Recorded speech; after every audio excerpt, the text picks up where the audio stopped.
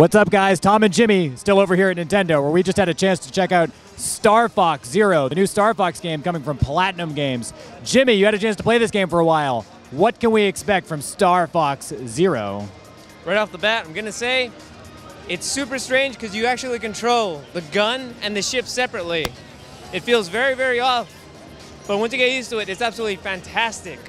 Multiplayer, single player, what do we got going on here?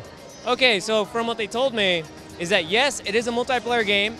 They actually do have co-op in the game where one person controls the R-Wing, the other person controls the turret or the gun and the R-Wing itself. It's pretty fun.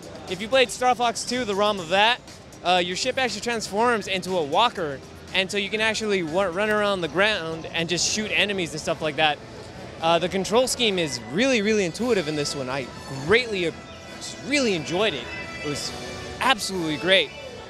Plays similarly to old Star Fox then. I mean, it's like it feels familiar, but they tighten everything up a little bit. Exactly, yeah. That's exactly it. It was absolutely stunning. Did you pick up a release date? The release date should be 2016, if I recall correctly.